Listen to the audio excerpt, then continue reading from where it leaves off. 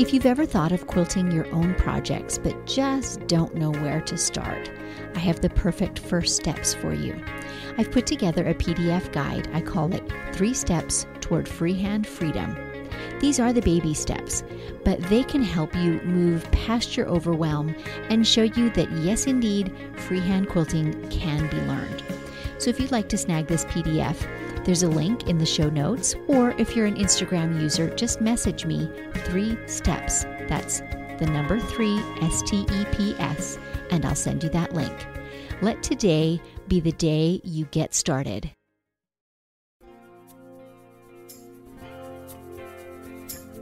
I give all my energy to whatever I do. So I try to find a way to help support my family, but also be able to be there for my child.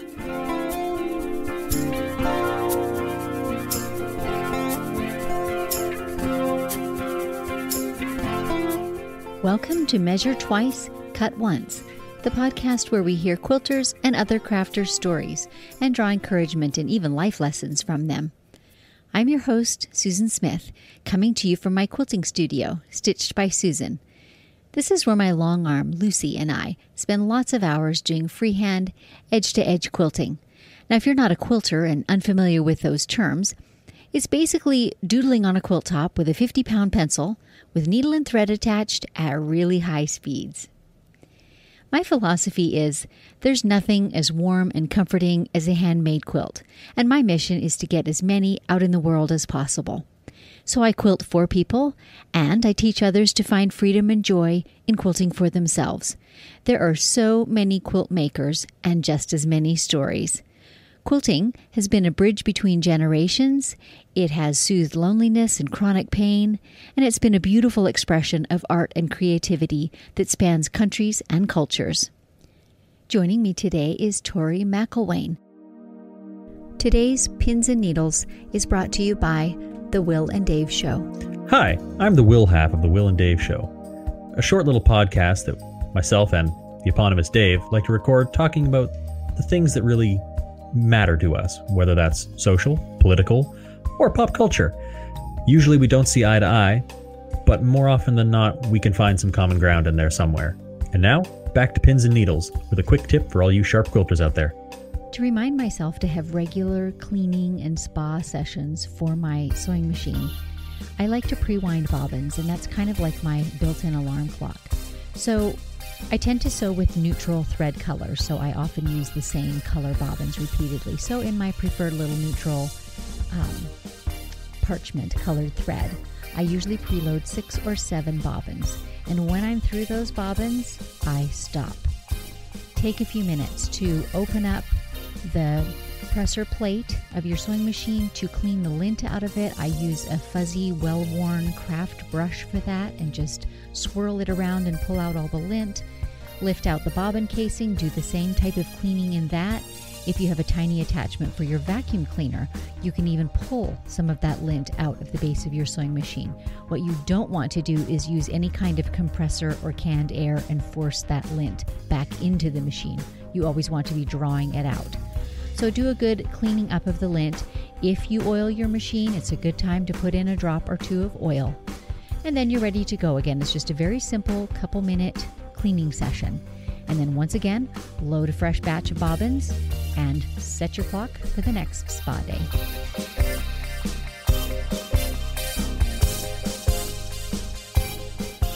You all know I love my coffee. And if you're interested in supporting this podcast, you can go to buymeacoffee.com/StitchedBySusan, where for the price of one delicious coffee, you're able to make a one-time contribution. This helps me keep batteries in stock for my microphone and enables me to keep bringing you these weekly episodes.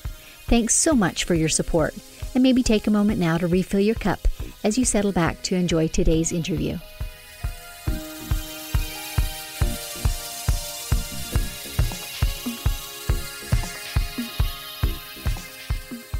Now, Tori's been a quilter for over 20 years. She's a mom and a dog mom. She loves very much to travel, and her husband is currently serving in the U.S. Army. Tori has a master's in curriculum and instruction, and she brings that love of teaching to her pattern design and also to her online courses and lectures that she offers. So I'm really looking forward to our chat with Tori today. This is such great fun to get to visit together with other quilters, even though it's just virtual. So Tori, you have a long history in quilting. You've been making quilts for a long time, haven't you? Yes, I've been quilting since I was 9. Oh, wow. So it's about 21 years now. Okay, so did you come from a family of quilt makers? Did you see quilts being made around you? I grew up with my grandma having quilts, and she did make some, but I never really got to see her process. Whenever we would go spend the night at her house, we would make our beds out of antique quilts and family heirlooms. So I've always grown up around them. And then my mom got really interested in quilting when I was around 10 or 11. And I made my very first quilt with some help with a family friend who was a really avid quilter, and she taught me the basics. How fun. So, of course, 20 plus years ago, you said over 20 years, I would guess YouTube, instructional videos were not as thick on the ground as they are now. Nowadays, when you want to learn how to make a quilt, you can just, find a quilter that suits your personal teaching style and away you go. So where did you set about learning then to make a quilt? Well, the first quilt that I made completely on my own, I was probably about 11 or 12, and I wanted to make a rag quilt. Mm-hmm. So my mom is a quilter, but her teaching style and my learning style don't really mesh. So she kind of guided me on what to do next, and I had to kind of figure it out on my own with the rag quilt, because, you just take like 2 pieces of flannel with batting in between, you quilt them, then you sew them together, and then you cut the fringe, or I call it the rag. So you kind of make, if I'm remembering correctly, you kind of put the seam allowances on the top, on the right side, right? And then you make all these little snips and then wash it. And that's what makes the rag effect, is those edges all curl up and fray then, right? Right. Got it. I had to figure that out on my own. So I ended up throwing in a neon green polyester fur because I just really wanted it. And it didn't make a great rag. True. But it was really soft and fun. The truth of the matter is, though, any given fabric, while it might not make a great quilt, will always make a great. Am I right? I bet you've told this story a lot of times since then anyway. I have. I think it's a great starting quilt story, just because you don't have to have the perfect fabric. You can choose what you want and work with what you have. Absolutely true. And one of my longest lived quilts is one that my mom made back in probably the 70s or thereabouts, when sort of double knit polyester fabric was all the thing. You remember the polyester pantsuits? Well, anyway, she made a whole quilt out of those squares. And, it's 50 plus years old now, and it will never die. Anyway, so on to quilt stories. So you've made your first quilt. At what point in there did someone start saying to you, or did you figure out how important pressing is? Well, actually, the next quilt I really made, because I did a few sewing projects between that when I was 10 and then about when I was 17 is when I made my next one for my then boyfriend. So I didn't have a lot of time. So what I did was put this quilt together as quickly as I could. I'm using just the pattern. And I thought to myself, I don't even have time to press. I don't know why we need to press. And it came together pretty well. And I asked my mom to long arm it, because at that point she had her long arm. And that's what she loves to do, is long arming. And she told me that she wouldn't be able to long arm it until she pressed it. So she was over there pressing it while I was studying, I think for finals or something. And she's mumbling the whole time. And then she told me, the next quilt you give me better be pressed. That's funny. So did you branch in that period of time into sewing other things like garments and other types of sewing, or was just quilt making your love already? I didn't really have time. I was a very busy, teenager, and then I went to college, so I wasn't able to bring a lot of things with me. But I always had an interest in learning. I actually just joined a membership to learn. It's geared toward quilters to make garments. Oh, okay. So I'm really excited about that, and that's from Sewing Squares. Okay, and it is. Having done both myself, they're two really different skills. So, those who love working with fabric, though, might like doing the both things for sure. Right. All right. So you come from a background in teaching, am I right? So is that kind of your first love, or is the hobby, the craft, your first love? Because now you teach. quilt making? I do. I do. Teaching is my first love. I've wanted to be a teacher since I was probably around 7. I was a Girl Scout. I was a Girl Scout for 13 years, from Awesome. Daisy to senior. I have a gold award, everything. But I did a lot of teaching inside Girl Scouts when it comes with younger girls. And I remember being just a little older than a Daisy, and Daisies are 5 years old. So I was probably around 7 when I was first taught these Daisies how to say the Girl Scout promise. Awesome. And I remember seeing them. The next time I saw them, one of the girls came running up to me from across the room and gave me a big hug, then immediately starts reciting the Girl Scout promise, and she was so proud of herself. And it was just like, in that moment, I knew that's what I wanted to do, was inspire students and teach. It was just an amazing little moment for a 7-year-old to just be like, I taught her that. Look how proud she is. No kidding. So rewarding. I love that story. That's great. So you make quilts. At some point I don't know if you transitioned or you just added the fact that you also long arm, right? And you do that for other people or just for yourself? I do it for other people. I also love to do it for myself. It's a very creative process for me, and it's something that I keep local. As you know, I am a active duty spouse, so my husband's in the Army, and we move all the time. So where we currently are right now is Arizona, and we've been here for a little over 2 years. And I was fortunate enough to be trained on the long arm at our local quilt shop. So she actually rents out the long arm there, so I don't actually have to have it in my house, which as an Army spouse is great because we don't have the space or the, remove. So it's been great to learn it and be creative on it. And I've really been enjoying learning free motion quilting on the long arm. That's actually, I feel like, a really good tip for people who are interested in quilting for themselves. Is that does not necessarily, the next step is not necessarily buying your own long arm, right? There are other ways that you can enjoy that and learn that skill without necessarily the investment in a huge long arm of your own. So consider local shops that will not only train you, but rent a machine to you too. Yes. Good point. So you have kind of grown your business of teaching people. Did this come about just because of your love of teaching and you always wanted to do that? Or were there other factors that kind of nudged you into growing your teaching business? Well, I went to school to be a teacher. I majored in history as my BA and a minor with child development because I didn't know if I wanted to be high school or elementary teacher. Right. So I did study a lot of education. And then my husband decided he wanted to join the Army 2 weeks after we got married. Surprise. Yeah. Okay. So we moved shortly after that. He went to basic training for 6 months, and then I moved from California to Georgia. I drove across country, me and my dog, to go move into a 1-bedroom apartment with him. So I wasn't able to get my teaching credential until we settled in our first permanent duty station, and permanent meaning we're only there for like 3 to 4 years. And that was Texas. So when we moved to Texas, I got my master's degree in curriculum and instruction alongside my Texas teaching certification. Okay. I got to dive deep into the science of education, which was really cool. And then I started teaching kindergarten. So I was in the school system for 3 years, the first year as an aide and 2 years as a kindergarten teacher. Mm-hmm. And then I had my son. And it's kind of a long way around to where I am right now, but I feel like it's important to show where I started and why I'm here.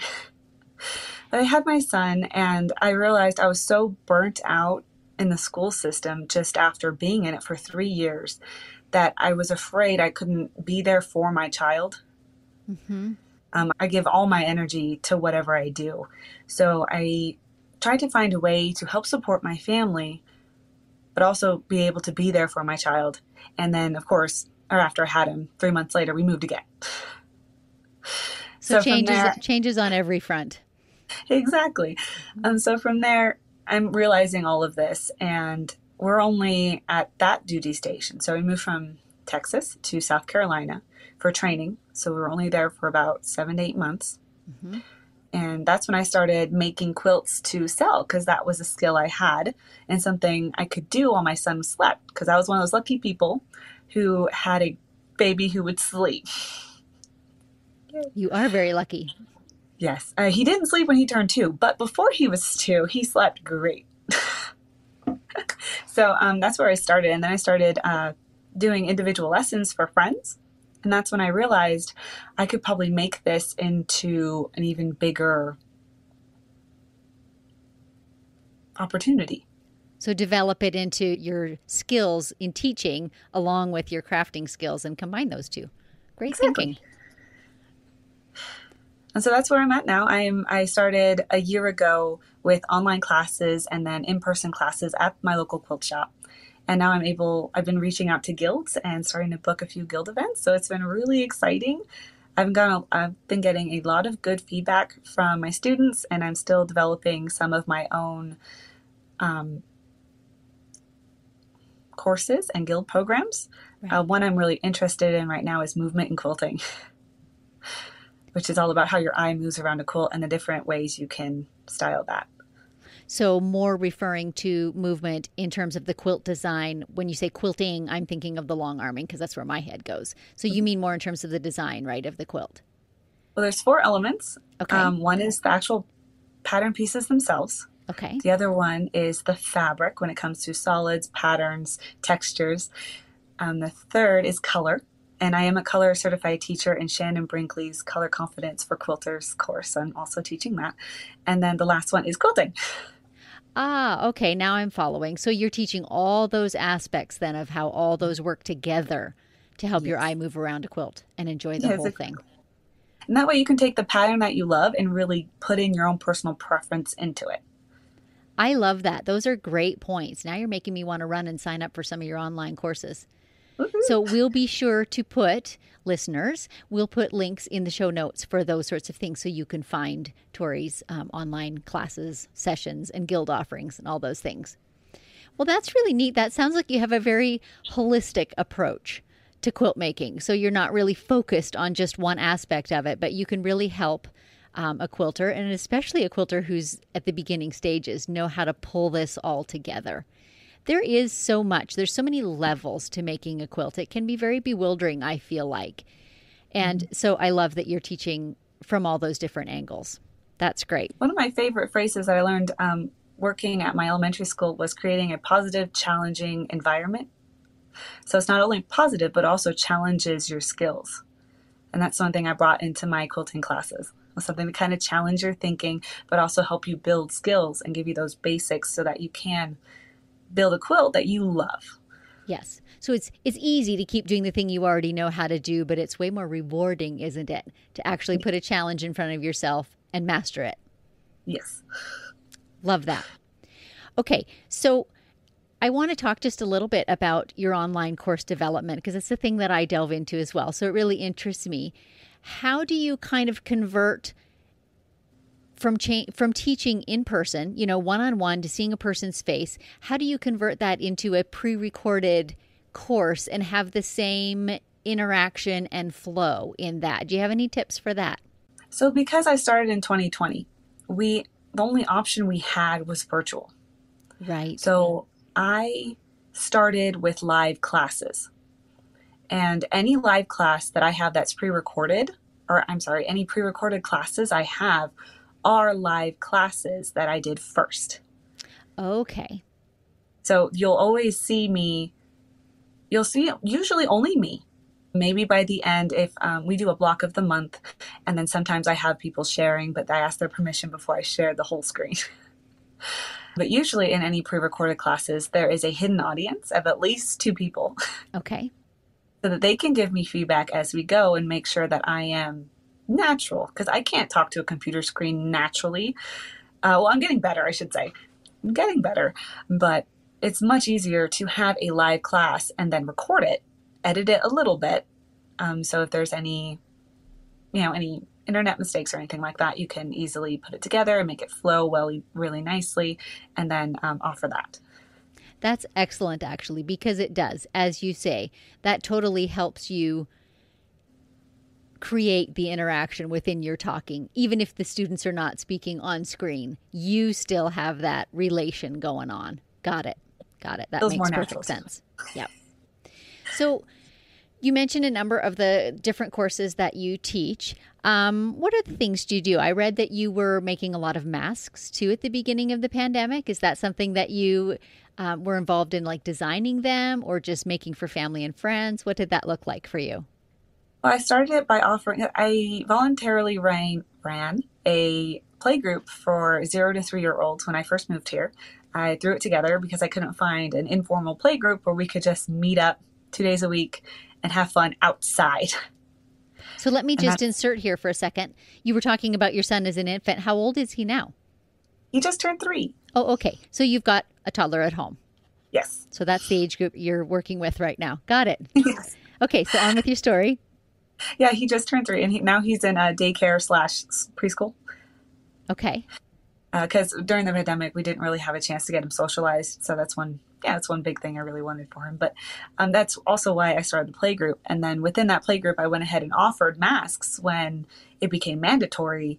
And it blew up almost overnight, where I just did it. I just made masks for donations. I had such generous neighbors and Army spouses bringing me fabric and donations and just trading me. And all I did was I would sew them at home using my stash for the most part. And I would leave them on the black table outside my door, and they would come and they would, if they wanted to donate, I would thank them, and they would just stick something under a rock. Mm-hmm. And we had an issue locally where the soldiers had to have masks, but they can only have masks in certain colors. Interesting. That never occurred to me. So one of my favorite fabrics is Kona black Kona. And I had a ton of it. And that was one of the colors that soldiers could have. So I made hundreds of black masks just for the local soldiers. And I would just, again, leave them outside, and they would come pick it up. And usually they would ask for their wife to have one or their child to have one. And so that's what I did. And it just built up. And then by the end of the pandemic, I had gotten 2 fitted order masks. Okay. And that was my biggest order. And then I was done. And all I asked them for was to pay for the materials. I did all the labor for free. And it was for a middle school that one of my friends worked at, that actually went to middle school, which was funny. But then I was done. I made 998 masks, and I was burnt out. I was just going to ask that. What was the tally when you got to the end? 998. Amazing. Thank you. I couldn't make 2 more. I get that question every once in a while. I can't. Yeah, no, I can see that. I'm all admiration. And it's funny, actually, that you would bring this up today, because I actually have a quilt on my long arm today, just inserting one of my own stories here, from a friend who made a lot of masks. And she did a similar thing. She has a long driveway, so she had a bin at the end of her driveway, free masks, donation or whatever. And the honor system, people could pick up a mask if they wanted to, leave money, or not if they didn't want to. Anyway, this quilt that I've got now is all the same fabrics that she made masks from. So she calls it her masked quilt. And so it's just fascinating. There's no rhyme or reason to the matching of the prints or the colors or anything like that. It's just going to be a complete sort of memory quilt of all the masks that she's made. And so I think there's probably a lot of people throughout this pandemic who one way or another have worked out their frustrations or, sewed their memories into a quilt. That's a beautiful thing to do. It kind of is, and it makes you wonder throughout history what kinds of things quilt makers have sewn into their projects, whether it's their grief or whether it's their celebration, that quilts hold those memories for them. You love to travel. Well, hopefully you love to move too, because that's kind of important in your lifestyle. What are some of the fun places you've traveled? France is top of the list.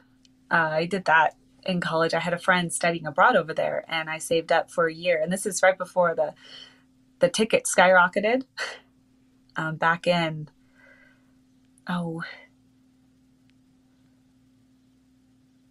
to say 2011. Yeah. Mm-hmm. And it was amazing. I got to travel all over northern France. I went to the beaches of Normandy and the big World War II museum they had there. And we went to the Castle Saint-Michel. Yes. Which is on a, we call it sand. On a dune?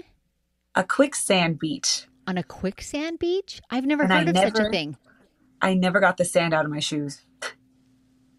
So how does a castle reside on a quicksand beach? Give me a quick lesson here. Now, this was 10 years ago, so if I remember correctly, they had to rebuild it 3 times. The first 2 sunk, and they built the third one on top, and it stayed. So one wonders why in the world they built it there. Do you know? It was some kind of vantage point, and I think the monarch or the lord who had the castle wanted some kind of, stake, like, ha, I did it kind of thing. Interesting. Kind of like Napoleon III with his gigantic palace. Interesting. So I grew up in a kind of pioneering family, and we built, driveways and roads to some of the places we grew up on, and we called them corduroy roads, where you would lay logs like corduroy in, quicksandy type areas. So they did the same thing, but with castles. That's a bit pricey, one would think. Oh, yeah. And I don't remember if I'm remembering that correctly. It's something definitely to look up, but it's an interesting story. I do remember it being very interesting. And it was a beautiful castle. If you've ever seen Harry Potter, it was a lot like Diagon Alley. Nice. So where else have you traveled? We've traveled all over the country. We've lived in Georgia, South Carolina, Texas, Arizona, and I'm originally from California. And I've traveled all over the West Coast, from Washington to Oregon, obviously all over California. Me and my sister actually took our 30th birthday trip to Seattle just because we'd never been there. That's awesome. So you are a twin, is that correct? Yes, I am a twin. So when you say we, it often refers to sort of your sidekick. Yes, I'm always a we. I'm a we with my sister. I'm a we with my son or with my husband. I'm always That's a we. awesome. That's awesome.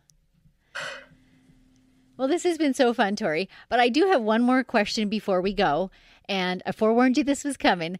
I kind of like to ask my guests, what's your one big takeaway? And it honestly doesn't have to be big, but is there something that you especially love that quilting has brought into your life or enriched your life with, or some lesson that you've learned, or some tough season that quilting has carried you through?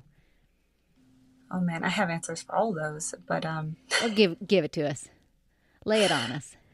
And my biggest life lesson that quilting has taught me is to really jump in and just figure out the one next step that you need. Because I've jumped into college, I've jumped into a master's program, a husband, and I jumped into the Army life.